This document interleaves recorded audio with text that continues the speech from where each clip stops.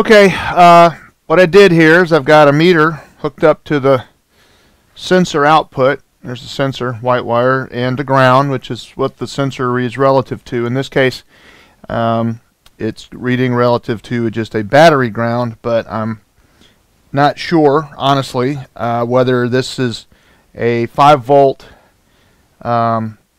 supply out of the ECM, which it probably is.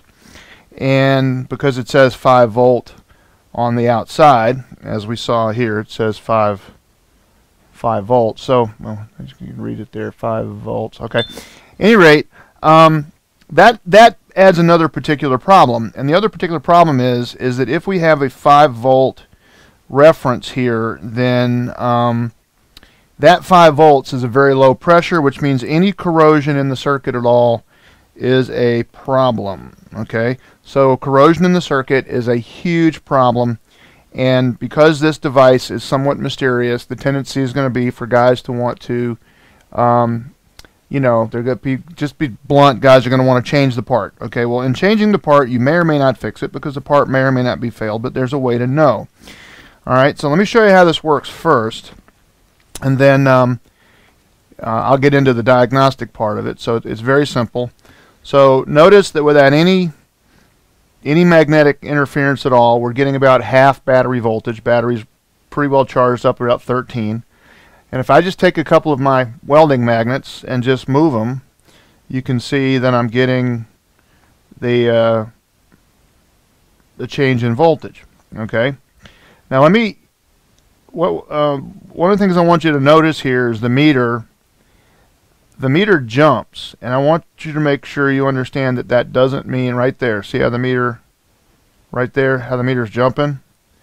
That does not mean that the sensor is defective. It means that the meter is changing ranges. So if it goes to the highest possible range, and then I hit the range button, then suddenly the glitch is gone. So don't let yourself get faked out by a meter that's showing you a normal reading, but you're misreading it because you don't happen to notice that the meter is changing ranges.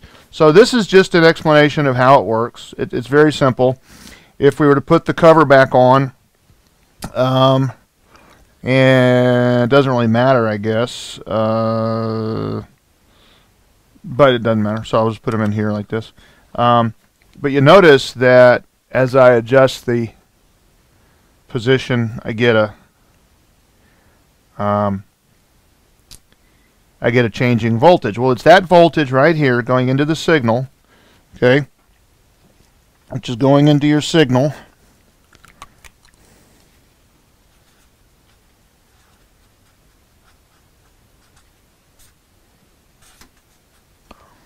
That signal voltage is what tells the computer, tells the software, the position of the device that's being measured. Okay, so that's pretty straightforward. The slots right here, as you see, allow for the calibration, right? So we can calibrate it. So what I'm going to do is turn this down to roughly 5 volts, or actually I could probably do exactly 5 volts, or close. So that's this sensor is now seeing 5 volts and operating on 5 volts.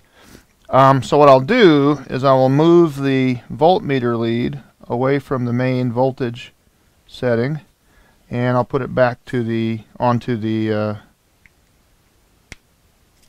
signal. All right, and notice we're getting 2.5 volts. All right, so I'm on 2.5 volts. And I'm going to show you how this works, and just repeat it because we know how it works. There's all the way one way, and there's all the way the other way. So the center, if I put this in the center right here, then what I want is I want the lowest possible number.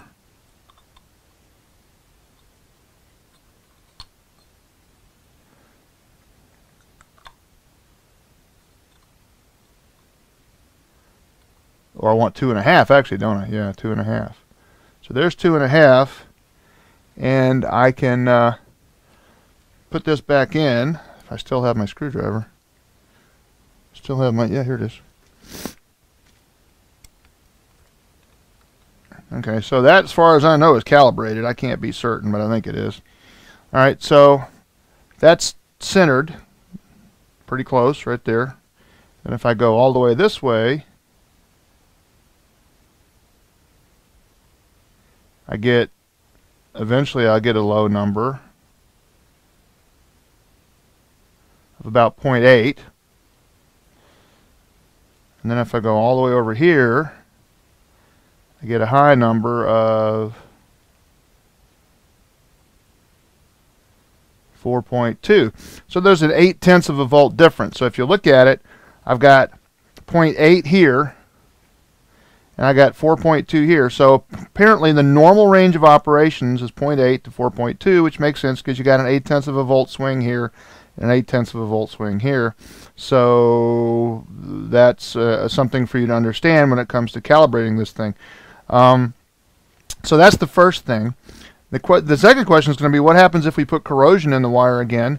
And since I blew this one up, apparently, I'll have to get another one, and I'll have to find another one to use, and that way I'll be able to. Oh look, I just found one. Okay, so let me solder that in, and I'll be right back. Okay, I've got another 5K ohm potentiometer here as a rheostat. Right now, there's no resistance in there at all. This is still providing me with a 5 volt reference. But watch what happens, most importantly, to the signal. Okay, if I roll it up here and I put it back in the center. Oh, okay, I'll stay there. But watch what happens as I start rolling in the resistance. Just the tiniest little adjustment, and I'm starting to get a difference. So let me go down to a 0.5 volt, which is no, I'm going to do a 1/4 volt. So I'm going to go to 2. Oop. All right, now there's an aberrant position, and that's a 1/4 volt, which is about 5% of what the 5% of what the total sweep is. So let me reshuffle and we'll figure out what we got. Okay, what I've done is I've isolated the circuit. That's important, right? And because if you remember from previous examples, if I didn't edit them out, I screwed up and I didn't have everything completely isolated. So I was trying to read through the sensor. And it didn't work. And when I finally did it, it was like 16 ohms or something. Okay. So here I'm getting a fairly consistent 158.7, which is 160, for example. Now that created a 1/4 volt drop in the signal. All right, and obviously because it was in the ground, it's going to create a problem in the signal and the sensor. So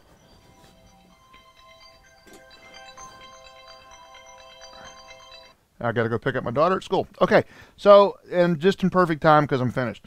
So this 150 ohms, which is admittedly a lot, okay, but the point is this is going to be a gradual thing. All right, guys aren't going to notice it much, and what's going to happen is that you're still at 2.25, which is what it was a minute ago.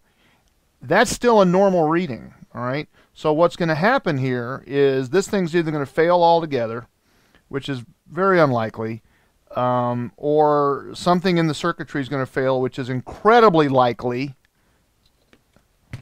80%, okay?